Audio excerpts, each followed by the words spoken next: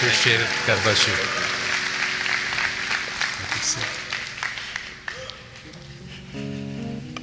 Well, Sarah and I are delighted to be with you today, and she's here.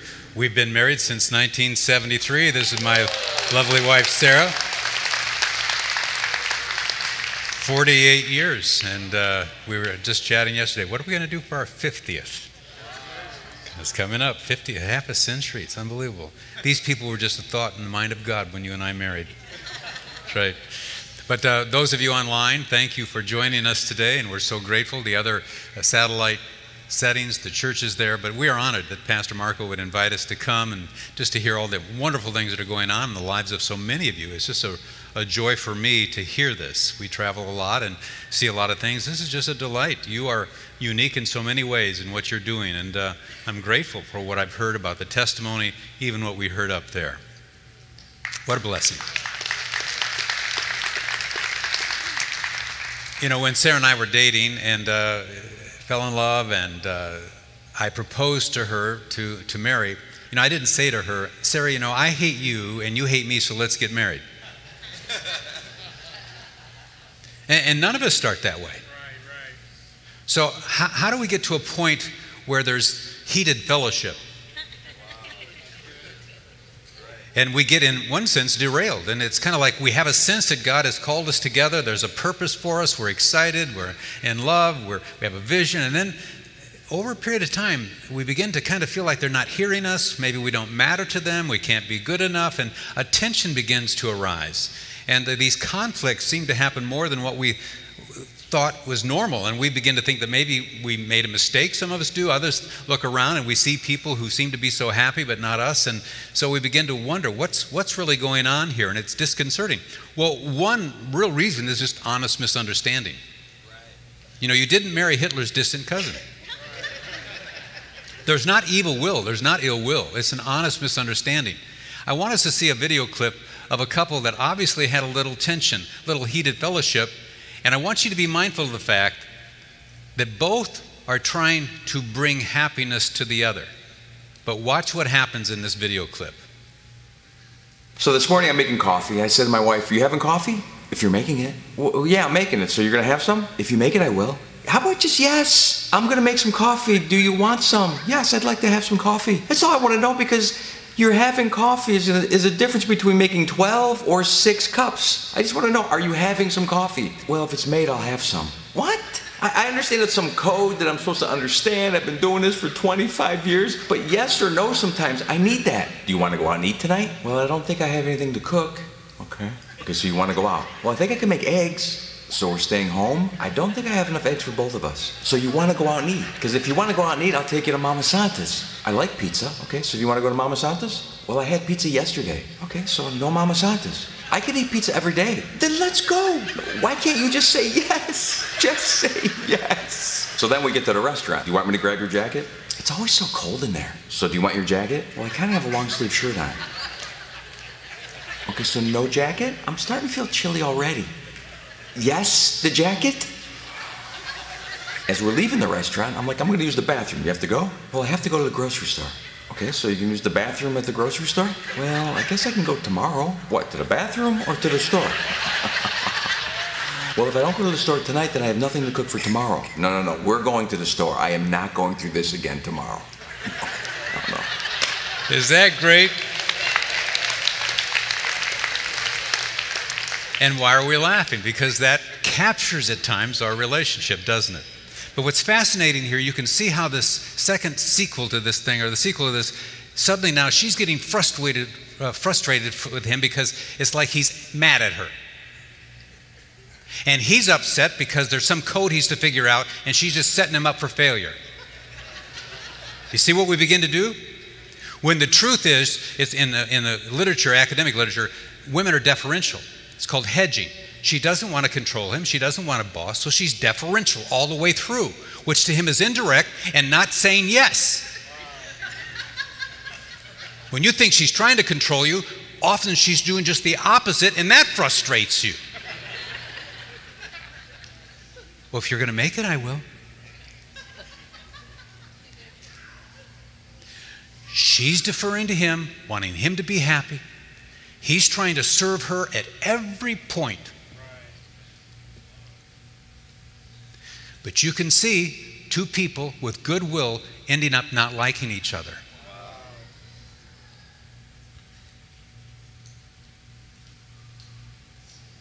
And it's fascinating to think about because we misunderstand each other.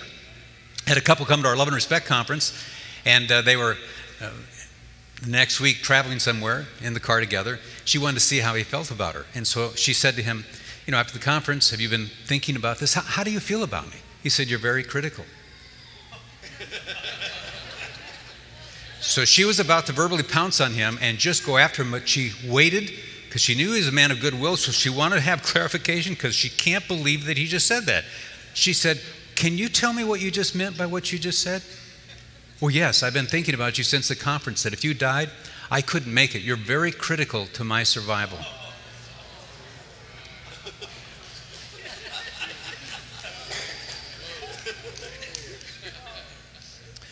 Wife worked all day fixing a meal. They're now seated together, and she said, that's the worst meal I've ever made. No, it's not, honey.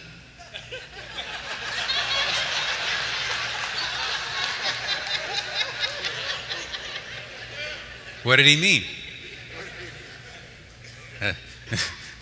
That's not the worst meal you've made. I can tell you that. Or, no, you've never made a bad meal. This is happening all the time in relationships. And we're going to have to step back and ask ourselves, have we gotten derailed, and has heated fellowship resulted because of honest misunderstandings? It doesn't mean that there isn't evil. But my campaign has, when we first launched Love and Respect, 150 radio stations, syndicated programs had me on. And if we had Q&A, always people asking about abuse. Abuse. I said, I'm not here. You have to decide that. I'm here to serve people who have basic goodwill. Paul said in 1 Corinthians 7:33 and 34, the husband is concerned about how to please his wife. The wife is concerned about how to please her husband. Now, my dad attempted to strangle my mother to death. My mom separated for 5 years. We were not Christ followers. They sent me to a military school from 8th grade to 12th grade. The woundedness, I spoke to 12,000 students at Liberty University about being the wounded healer. I come out of pain, and many of you understand that. So I'm not minimizing that. But I'm here to serve people who basically, at the end of the day, I didn't marry Hitler's distant cousin. Yeah, they've got issues and serious issues, and if you're in harm's way, you get out. But I'm here to help people who I think get derailed due to honest misunderstanding, not evil intent. Because it didn't start out with, I hate you, you hate me, so let's get married. Now, again, I'm not going to minimize. If adulteries happen, there's physical abuse, but often it doesn't start there, and I'm not going to justify where it goes, but in those early weeks and months when we start getting to a point where we just don't like each other, I think it's this kind of thing that you just saw portrayed here. Ongoing misunderstanding, and eventually we begin to feel, you're not hearing me. And so therefore, because I've said this countless times before, I must not matter to you. You really don't love me. You really don't respect me. Have you ever had a conflict with your spouse when suddenly the issue didn't seem to be the issue? And you see their spirit deflate? What is the issue when the issue isn't the issue? I believe the Apostle Paul reveals to us something that's very, very important. And he does so in Ephesians 5:33, where he says, the husband must love his wife, and the wife must respect her husband. Now, let me insert, we all need love and respect equally, but Paul is gender specific here. I've asked 7,000 people this question. When you're in a conflict with your spouse, do you most often feel unloved during that conflict or disrespected? 83% of the men said they feel disrespected. 72% of the women say they feel unloved. Does she need R-E-S-P-E-C-T? Absolutely. Paul says, honor her as a fellow heir of the grace of life. The true need, we both need love and respect equally. Let me say it again. Listen to me. We all need love and respect equally. He needs love, she needs respect. We're talking about a felt need during conflict, the way blue interprets his world, the way pink interprets her world during conflict. Not the least of reason, when men are in conflict with their wives, they don't think you don't love me. Typically that never is, because by nature she nurtures. Women love to love at the level of intimacy. She can't not love. She's not commanded in Scripture in marriage to love her husband with agape love. Did you know that? Only husbands are commanded, because God made you to love. Now in Titus 2, the older women encourage younger women to love their husbands, love their children. That's phileo, not agape. Not fillet your husband, but be his friend. You're just not friendly. He knows you love him, but he thinks you don't like him. And men shut down on that. And then we claim they're narcissistic. Shawnee Feldhahn did a research, random sample of 400 men in America. Decision analyst out of Houston did this, and she called me and said, here, I'd like to ask this question of the American male. Perfect sample of the American male. Would you men rather be left alone and unloved in the world, or be viewed as inadequate and disrespected by everyone? Almost 3/4 of the men said they'd rather be left alone and unloved in the world. Men are very vulnerable when you send a message, you're an inadequate human being, you're never good enough, and I don't respect you any farther than I could throw you. Men serve and die for honor. This is huge. Pat Riley had me come speak to the Miami Heat. He and I spent almost 5 hours talking about men and what motivates men. I mean, with this icon who knows it better than anybody. We talked about the fact that when men feel that you don't treat them fairly and you don't honor them for who they are, there'll be mutiny. They'll jump ship or they'll throw you over ship. Men need to feel that they're being treated fairly and honored. And if you honor them, you can confront them all day long about things they're not doing that's right. But if you communicate something to them that doesn't feel just and doesn't feel honorable, they'll close off. This idea that you're inadequate, I don't respect you, you're not, whoa. That's hard for us. That's not due to narcissism, which the profiling industry and the counseling industry is doing. I could write this script stuff and incriminate your son who's married now. I could just completely incriminate him and have your sweet daughter-in-law hate his heart. The truth is, we're at a point where we need to listen to what Jesus said in Matthew 19:4. Have you not read, he who made them from the beginning made them male and female? Not wrong, just different. There's an XX and XY chromosome. And God made us different. There's sperm in the egg. And it isn't going to result in any other way than population is going to continue to be increased through that. God designed that. So now here's the deal. What happens though, she looks at the world differently. A woman says, I have nothing to wear. What she means is she has nothing new, right? Her husband says, I have nothing to wear. What he means is he has nothing clean. How can you say the same sentence? I have nothing to wear. I have nothing to wear. Same sentence, different meanings. It's an innocent illustration, but to bring home the point that there's a pink and blue worldview. She has pink hearing aids, pink sunglasses, speaks through a pink megaphone. He has blue hearing aids, blue sunglasses, speaks through. But the culture of intimacy has become pink. And so we have to step back a little bit and look at it from a biblical worldview. What is God saying? What has He recorded? Well, what's interesting, if we don't get in tune with this pink and blue difference, Paul is pink and blue. Husbands, love your wives in Ephesians 5:30. This is the summary to the greatest treatise in the New Testament on marriage. Husbands, love your wives. Wives, respect your husbands. I think, why didn't he say respect, or love? Because he's getting at something within the nature of each of us, within the need of each of us. She needs to know that you love her. And he tends to know that you love him. Say, Harry, does your wife love you? Oh, yeah. She like you? No. It's true. He's not assured that you respect who he is in his deepest heart, made in the image of God. We're not talking about respecting bad behavior. Women say, I can't respect that.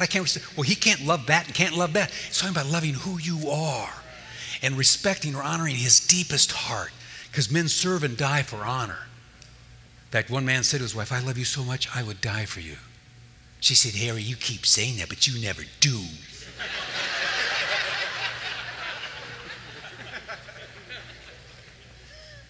So what's Paul getting at? Apparently, there's something very fascinating. He needs to know that you respect who he is apart from his performance. I'm not going to respect my bad behavior. No man respects bad behavior. But we always honor the man inside. We speak, you're an honorable man. I don't know why you're doing this. I believe in you more than you believe in yourself. This is conduct unbecoming of who I know God calls you to be. Why can't we say it that way? You can confront a man all day long as you don't show contempt toward his inner person. Any more than a man can show hostility and hate toward the spirit of a woman when he's upset. But we defend the woman. We haven't defined or defended the male. He just needs to take it. He's very vulnerable, but he doesn't cry. 85% of those who withdraw and stonewall and just back away is the man. Research has confirmed that again and again. University of Washington studied 2,000 couples for 20 years. Men withdraw and stonewall, and they'll get angry and they'll pull away. And that's interpreted as unloving, and he's self-centered. It's all about him. No, it's not. He's trying to de-escalate because at that moment his heartbeats are 99 beats per minute. Physiologically, he has to disengage. If Marco and I were best of buddies, we got into a heated moment, and we're really upset, we'll just finally say, drop it, forget it, we'll exit, because the relationship is more important than the issue on the table.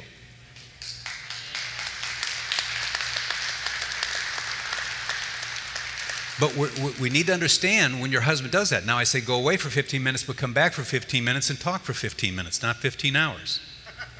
But nonetheless, the man will disengage not because he's unloving, but because he's trying to do the honorable thing, just as most women will criticize and complain during heated fellowship, during moments of conflict, because she cares.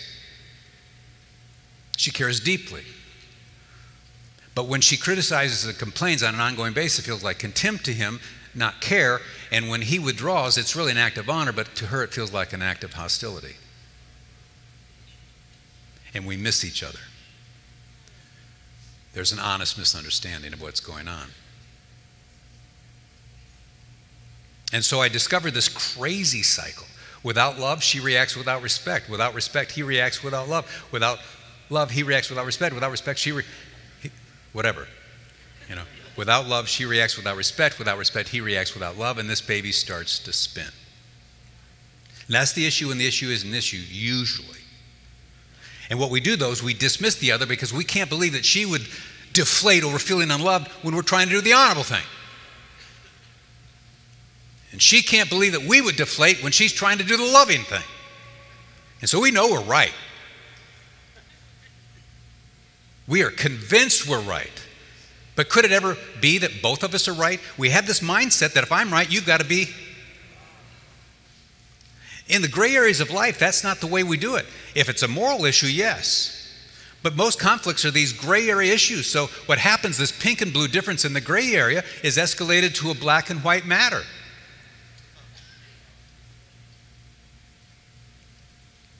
It's too judgmental. But we know we're right. And so what happens, we just keep spinning ad nauseum. This crazy cycle can go on for 40 years. Just keeps going. It's called the cycle of negativity in the research, and it's toxic. The issue isn't really important. It's the chronic negative cycle, what I call the crazy cycle, that's the killer. And you finally just say, I'm done. And why? All because there was an honest misunderstanding. He's trying to do the honorable thing, not the unloving thing, when he pulls back to calm down. She's trying to do the loving thing when she complains and criticizes because she cares. She's a helper suitable, and she's moving toward you aggressively because she wants to connect, and she's insecure about your love, and she's seeking reassurance that you love her. And you say, I told you that 17 years ago, and if anything changes, I'll let you know.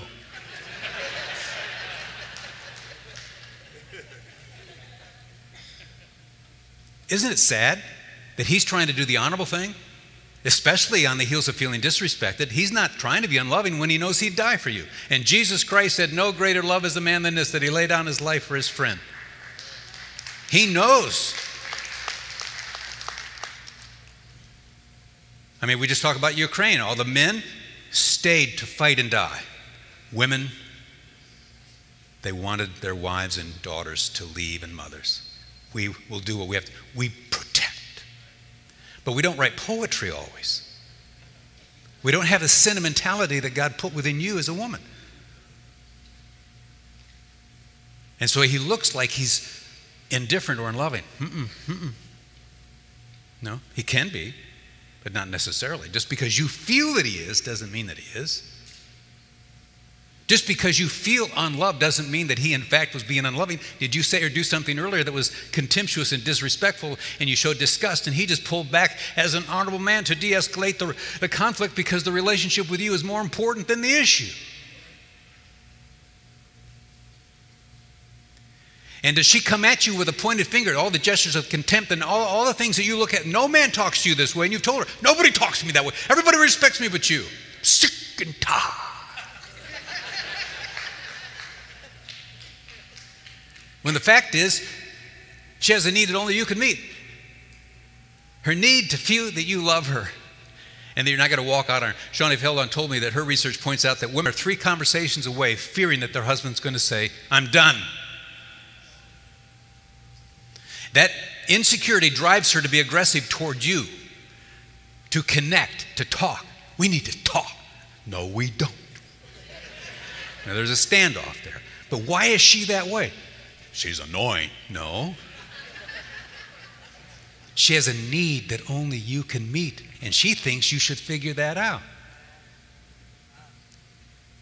But nonetheless, you interpret her as disrespectful rather than just needing reassurance that you love her on the heels of maybe something you did that was very unloving and you know it, but you discount it and tell her to as well because you didn't mean it. So it's all about our interpretation of our spouse and of our own behavior. They're wrong, I'm right, get over it. That lacks wisdom, lacks skill, and it won't work. So the question on the table is, well, what do we do? Well, there are many angles I could come at this today, and I wrote the book Love and Respect, and we talk about that crazy cycle, how to get off that crazy cycle. We talk about the energizing cycle. His love motivates her respect motivates his love, and I explain what love is to a woman. I explain what respect. Women say, I have no idea what you're talking about. They have no idea. I don't have any idea. That's because it's been pulled from the marital radar screen in this culture. Yet men serve and die for honor. I mean, it is so hugely motivating to us. We soften, we move toward a woman, we connect when we feel that sense of honor toward our inner man, particularly on the heels of us doing something wrong. What you want is your husband to soften, turn toward you, move toward you, and listen. And you're doing everything that's pushing him away. Because no one's told you. Your heart's in the right place, but that doesn't mean that because you're motivated rightly that your methods are prudent. I mean, it's just something we all have to just step back. So often it's just a lack of skill and knowledge. It has nothing to do with ill will. Ignorance is not bliss. It's least of blisters, so to speak. You know? So I could talk about the crazy cycle, how to get off of it. I could talk about the energizing cycle, how to motivate and influence. We want to be energized and motivated and influenced. We want to come under the influence. We really do. When a woman is loved, she wants that. And when a man is honored, oh man, it's powerful. And God said it right there in his word. But hey, we don't need to pay attention to it. We're doing fine. We'll just do it on our own. But I want to then talk about the third cycle in our few moments left, called the rewarded cycle, because here's what I have learned in my own marriage with Sarah and what we have tried to really lock into, and this is the deepest thing. In fact, when I was first launching Love and Respect, we were out doing these conferences, and we did one in Manhattan, New York, when this gal, she had several degrees from Harvard. There was a small group of people, some very smart people, and I talked about the crazy cycle and why do we negatively react to each other. And then the energizing cycle, how do we motivate each other? And then the third cycle, what do you do if your spouse isn't responding? And I talked very clearly about what God is saying in his word about that kind of dynamic. And she said, if you had started with where you ended, I would have listened to you at the beginning. I said, that was brilliantly said. I said, and I've had so many other people through the years say, if you just had told me that up front, I would have listened more to what you had said up front. So what is it that I ended with that maybe I should begin with? It's called the rewarded cycle. And in Ephesians, it's interesting. I don't know if you've ever noticed, but Ephesians 1, 2, and 3 is doctrine. 4, 5, and 6 is application. Colossians 1 and 2 is doctrine. 3 and 4, chapter 3 and 4, is application. Romans 1 through 8, and then 9 through 11, and then the end of the section of that epistle is application. You'll see that. And then when they swing from doctrine to application, for instance, Ephesians, you'll see it. Husband-wife relationship, father-child relationship, master-slave, and sometimes, like in Peter, to be authority-citizen. But primarily it's those three with Paul in Ephesians and Colossians. So what's with this? This is where the Lord is watching. And it has nothing to do with beauty. It has nothing to do with status, with money, with nothing. It has nothing to do. I mean, we celebrate people who have symmetry and can remember their lines, and they can dance. We celebrate the celebrities. The Lord's not impressed with that. It's not that they aren't goodwill people. I'm not impugning who they are. I'm just simply saying God looks at the heart. And He's not looking for talent. He's not looking, I mean, all of the spiritual gifts, all of this, what He's watching for when He's looking from doctrine to application is first and foremost in marriage. That's where He's watching. And Paul talks again and again and again about something that we don't pay close attention to, and it was based on what Jesus had taught. As you've done it to the least of these, you've done it to me. Jesus was saying, you've done it to me. He was saying, yes, this person's real, and they're right in front of you, and they can be irritating, and they can be annoying, but ultimately you do what you do unto me. And Paul, for 13 years, was in Tarsus. He came to Christ on Damascus Road, and then for about 14 years he goes to his own hometown. That's probably where he's beaten, whipped, because that's the only time he talks about being whipped. But in the book of Acts, there's no indication that he was whipped the way he was describing in Corinthians. So we know that he was there about 14 years, and then the Holy Spirit descended on Antioch. Barnabas goes there, checks it out, comes to Tarsus, tells Paul. And Paul's ministry began when he was about 45, 46. He was probably about 30, 33 when he came to Christ, Damascus Road. So what's going on in that time period? He's memorizing the words of Jesus. As do it to the least of these, you do it to me. As you do it to the least. We're to do what we do as to the Lord. It's all about as to the Lord. So in Ephesians 5:21, which some suggest begins the treatise on marriage, Paul says, be subject to one another in the reverence of Christ. It has nothing to do with this person. It has everything to do with your reverence for Christ. Then in verse 22, he says to the wives, you wives, hupotasso to your husbands as to the Lord. It isn't about your husband. It has nothing to do with him, Paul's saying. Then you continue on in verse like 25 and 20. Paul now talks to the husband. You husbands, love your wives as Christ loved the church. And he repeats that, just as Christ loved the church. We do what we do in imitation. We love our wives in imitation of Jesus Christ. We are Christ conscious. What Paul does, he goes from the horizontal constantly to the vertical. And he says it so often, he stops saying it because the redundancy becomes kind of overbearing. So he pulls back, but you can see it clearly as you go through it. And as you continue down, he talks about the church is subject to Christ. And then he moves into the slaves. Slaves, be obedient in the sincerity of your heart as to Christ. He continues, not by way of eye service as men pleasers, but as slaves of Christ, doing the will of God from the heart. Continues, with good will render service as to the Lord, not to men. He can't get much clearer than this. Then he says, because you know the Lord will reward each one for whatever good they do, whether they are slave or free. Now he principalizes, shifting away from just the slave-master relationship to all who are free. To all of you, you will receive the reward. Now, salvation is a free gift, and Pastor talked about that. I didn't understand that. I was 16 when I came to Christ, that Jesus Christ died on the cross for my sin. He who knew no sin became sin on my behalf. He paid a debt that I did not owe. And he died in my place. It's called the substitutionary atonement of Christ. He went to the electric chair, so to speak, for all the evil crimes I committed. It's an incredible thing. It's a free gift. Paul in Romans, free, free, free, free.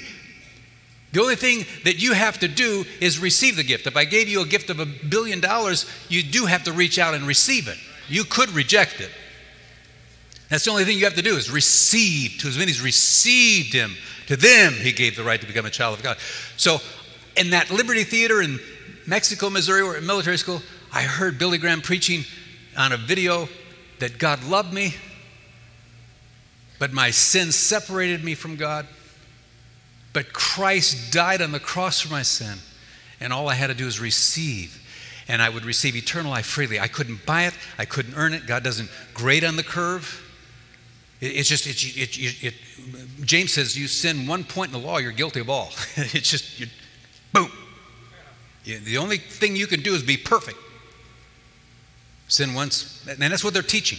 So, but the good news is God provided the way. You should name a church that. I just think. Provided the way. So I understood that. But now, those of us who are in Christ and Christ is in us, and we know that salvation is a free gift, getting you understand what I just said, it's like the Lord says, but I have some add-ons now. Once you're in heaven, I want to be able to say, attaboy, attagirl. Because your obedience, your love for him, your reverence, he's not indifferent to that. And it's kind of like he's watching this, you're forgiven. But I love what you just did. And you did it unto me. You touched my heart. You pleased me. And there's cha-ching, cha-ching, cha-ching. It's kind of like there's this handle with 1,000 angels on it with your name. And every time, look at that. He put on love toward that wife unto Jesus. Hit it, angels. Cha-ching. And all the gold goes into this silver golden pot. This is a stupid illustration, but you won't forget it. Look at that. She just put on respect in her demeanor toward his inner heart, even though he's not doing things that are respectable. Hit it, angels. Cha-ching. Whatever good thing each one does, this will receive back from the Lord. New International says, you will be rewarded. That's why I call it the rewarded cycle. This is no small deal. This is where he starts in your marriage. Every day he's looking at this. Why? Because you matter to him. This is important to him, and something that's important to Christ is important. And Proverbs 24:16 says, a righteous man falls 7 times, but arises again. Does he expect you to be perfect? Yes or no? No. So don't let defeat defeat you. And I'll tell you this, some of you hang out with brothers who are on a 1 to 10 scale. They're like 4s, positive. And you're a -3, and you keep comparing yourself. You keep comparing yourself, right? But Paul says you measure yourselves by yourselves, and you compare yourselves with yourselves, and you understand nothing. Why do I say that? Because your old man was a -8. You've progressed. Their old man was a +8. They've regressed. I just have to tell you that Jesus Christ isn't paying attention to what you think he is. Instead, he's watching you, and he cares about you. Okay? So here's the deal, gentlemen. If you make a decision today, you get on this crazy cycle with your wife. She's driving me crazy. That's so fitting, Emerson. She just drives me. No, she doesn't. That's your choice and my choice. Everything in me wants to blame Sarah for my negative reactions. But what I've learned is this. If I'm going to do this unto Jesus Christ, then Jesus Christ is standing beyond the shoulder of Sarah. And ultimately, I love Sarah, not because I love Sarah, if you understand what I'm saying here, but because I love Christ. Put it this way. If Jesus Christ calls me to love him, which he does, right? And I'm not loving Sarah, what does that mean? I'm not loving Christ.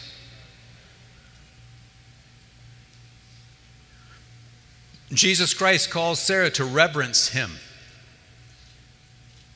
not reverence me. But if she's not respecting me in her demeanor, then we would conclude she's probably not reverencing Jesus Christ, even if she's leading worship. It's very important that we understand this. Now, we're all going to fail. Don't beat yourself up. None of us do it perfectly. Sarah chased me around the house with my love and respect book saying, what would you say to a husband treating his wife the way you're treating me right now? We call that negative encouragement. Hopefully you're encouraged by our failings. But you're going to fall at times, but you get back up. You get back up and you try it again. Why? Because it's not about this person who's irritating you or annoying you or reacting to you in a way that you keep asking, don't react to me this way. Please stop. If I mattered to you, if you loved me, if you respect, stop. Well, if they are feeling unloved and disrespected, then it's a defensive reaction. Without love, defensively, she reacts offensively without respect. Without respect, defensively, he reacts offensively without love. He's not intending to be offensive. She's not intending to be offensive. We are defensively reacting because at the end of the day, we're far more insecure than any other thing, particularly when our deepest need isn't being met. So we just keep spinning on this thing, taking up offense over a person who has a need that only we can meet. You follow what I'm saying? That's why I said there's an honest misunderstanding. There's not ill will here. And just because I feel offended doesn't mean they in fact are offensive. A message was sent to Jesus from the Pharisees. They said to Jesus, do you not know that the Pharisees are offended by what you say?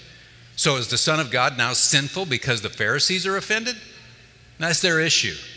Many people in the culture are offended. It's their issue.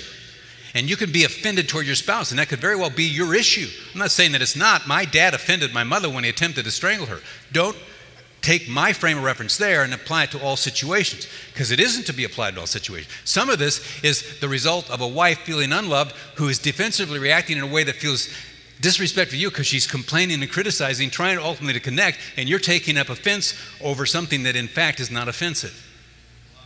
And your husband, on the heels of feeling disrespected, withdraws to calm down, and you say he's unloving and you're offended when he's only trying to be honorable. We got to kind of lighten up. You're going to die, you know that, don't you? So lighten up. Lighten up.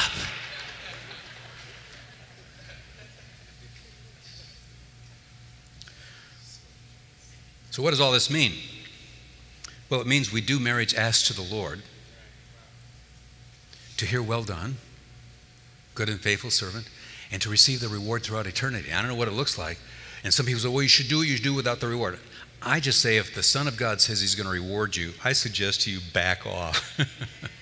He intends to reward you because you're important to him. And the kingdom's upside down. The first shall be last, the last shall be first. He's not looking at this world the way the world looks at the world.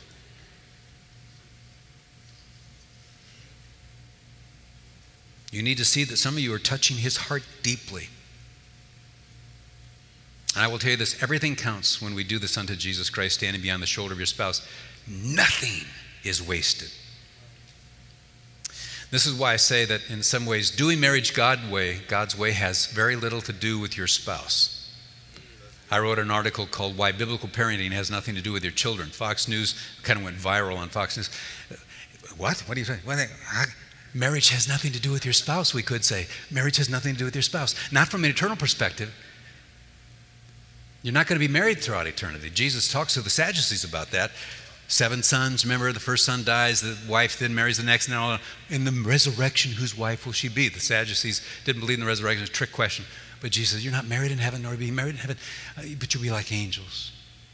We are married we are the wife of the Lamb, John says.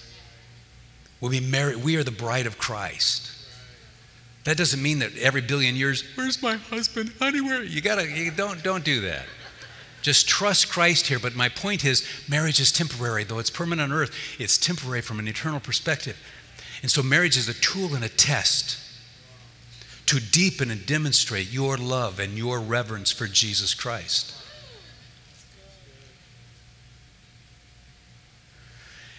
We've got to lock into that.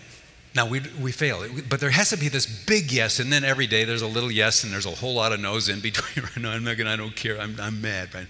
Okay. But if we don't do the big yes, I'm committed to the fact that Jesus Christ is standing beyond the shoulder of my spouse, and I'm going to do what I do unto him. And I'm going to lock into the idea that my response is my responsibility. They can't cause me not to love Jesus Christ. They cannot cause me not to be a loving person. They're irrelevant in that sense. And I'm called upon to reverence Jesus Christ, and that's going to spill over onto my husband as a respect toward his inner heart, because I'm a woman of dignity. I'm civil, and I have a demeanor of respect. And I will tell you, the command to love and the command to respect means it's not natural to us. That's why it's a command. Otherwise, it'd be a moot point to make. So here you have this incredible thing. But I have to come to a point where I say, Sarah doesn't cause me to be unloving. She reveals that I'm unloving. Therefore, if my response is unloving, it reveals that I'm not making a choice that day to love Jesus Christ. There isn't any way I can cut it differently in the Scriptures. Well, let me put it this way. But we want to blame. Everything else wants to blame. But a speck of sand in human eye first causes irritation, then not cared for infection, and still not cared for loss of vision. That same speck of sand in an oyster causes irritation, then concretion, and produces what? A pearl. Did the sand cause the results in the eye? Did the sand cause the results in the oyster? No. The sand is an irritant that reveals the inner properties of the human eye and reveals the inner properties of the oyster. Can I let you in on a secret? You're married to an irritant.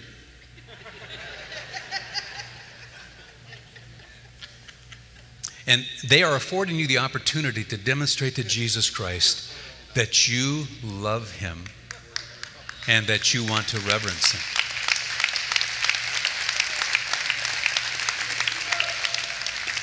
So as we close in prayer, let's just make a decision. And Christian's going to be coming to close us here, but make a decision to, there just comes a point where we just say a big yes to this, and then we say, oh God, through Jesus Christ, I'm going to fail every time unless you help me.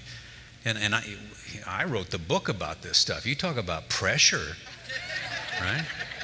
So don't beat up on yourself. But if you pull back from this, then you're a bitter person. That's the only thing I can say. You're just angry. You're angry, and you've been hurt. I understand that. And we're not talking about loving or respecting evil behavior. We've already discounted that. So don't go there with rational. Do you know what it means to rationalize?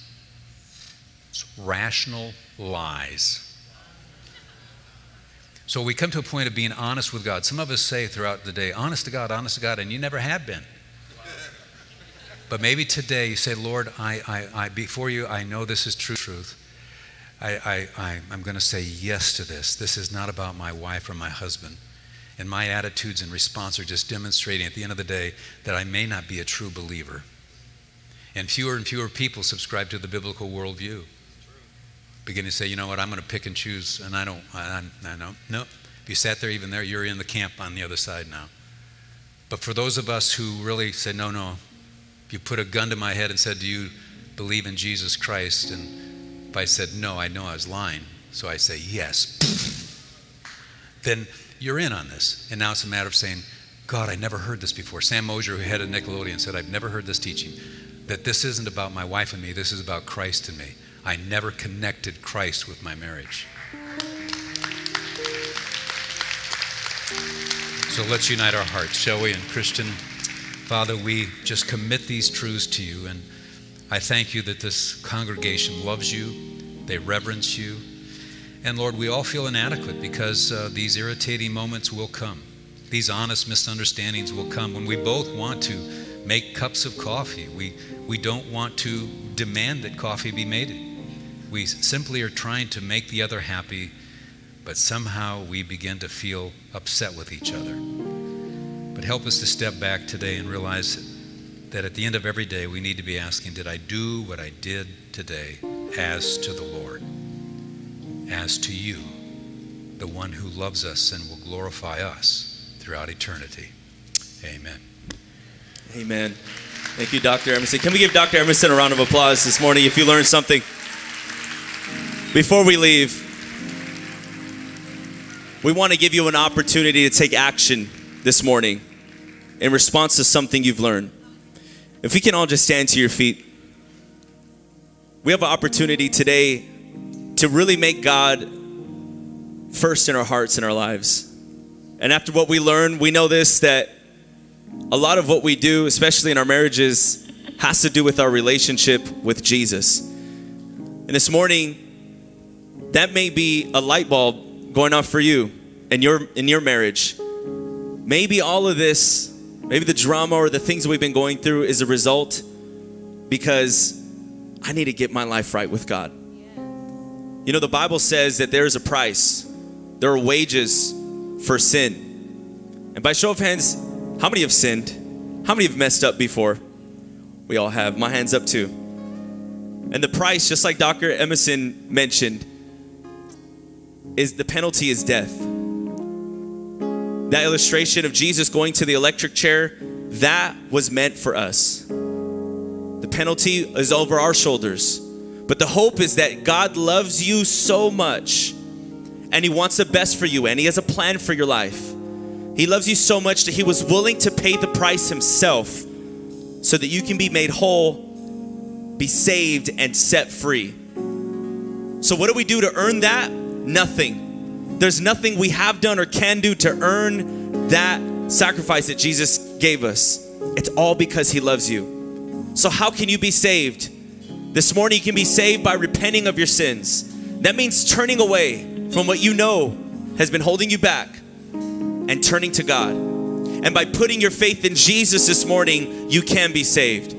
So today we want to give you an opportunity to put your faith in Jesus, to give your whole life to him, and even to commit your marriage to God, knowing that your marriage depends on your relationship with Jesus. So at the count of 3, if that's you, if you're saying, I want to give my life to Jesus today, then I want you to raise your hand boldly, without any fear or shame. I want you to raise your hand. 1, 2, 3. Raise your hands all over this room. I see your hand. God bless you. I see your hand. I see your hand. God bless you. I see your hand over here. God bless you. I see your hand over here. If you raise your hand this morning, we want to invite you to make one more bold step. Why don't you make your way out of your seat and let us pray with you and congratulate you this morning. And church, let's give them a round of applause as they come forward. If you raise your hand today, come forward. We want to pray with you. Come on up. We want to congratulate you. The Bible says that angels are celebrating in heaven, and we're celebrating with you too. We're proud of you. We're proud of you this morning. And I want to make another call. If you're here today, and maybe you're here with your spouse or without your spouse, and you're saying, I want to commit my marriage to the Lord. And I know that I've been doing things maybe my own way. I've been caught in this cycle, this never-ending cycle, and I didn't realize it. But today I want to be free. I want to give my marriage, I want to commit my marriage to God. Then at the count of 3, I want you to raise your hand. 1, 2, 3. Raise your hands. Raise your hands. Raise your hands. I see you up here. I see you over there. I see you guys. I see you guys. If you raise your hand just now, even if you're a married couple and you want to come up together, I want to invite you to come forward and join us here at this altar as we take action in faith, knowing that God is in control now. And now let's give them a round of applause as they come forward. If you just raise your hand, we want to invite you to come forward today so we can pray with you and agree with you. Amen. They're coming forward right now. We're so grateful. You know, God is doing some incredible things. And if you're up here today, we want to encourage you to take your next step. Be baptized. Take your next step. Join Holy Warriors class. If you need help in growing in your relationship with God, that's what we're here for. We want to help you to grow in your relationship with God. The person in front of you, they're going to pray with you, but they're also going to help you get signed up for your next step. So don't leave here today without connecting with them and learning and figuring out what your next step is going to be. Are we ready to pray, church? Let's bow our head and let's close our eyes. Father, we thank you. I want you to repeat after me. Say, Father, I thank you for saving me and for setting me free. I believe in you, Jesus, that you died on the cross and you rose from the dead so I can be saved. My faith is in you, not in my own works, but in what you have done. From this day forward, my life will never be the same. Fill me now with your Holy Spirit, with your strength to live this life out that you've called me to live. In the name of Jesus, I pray. Amen and amen. Can we give God praise this morning? Church, we are so excited that you joined us for session 4. Don't forget, tonight is our mass wedding, vow renewal, and purity ceremony. You can come dressed up and let's celebrate the 14 marriages that are gonna happen tonight. And if you wanna renew your vows, you can just come on by tonight. Don't forget, we also have Wednesday night service coming up this Wednesday. You don't wanna miss a powerful word from God. Great things that are happening right now. If you need any prayer, come on up. We'd love to pray for you. God bless you. Remember, if God is for you, there is nobody who can come against you. God bless you, church. Have a great Sunday.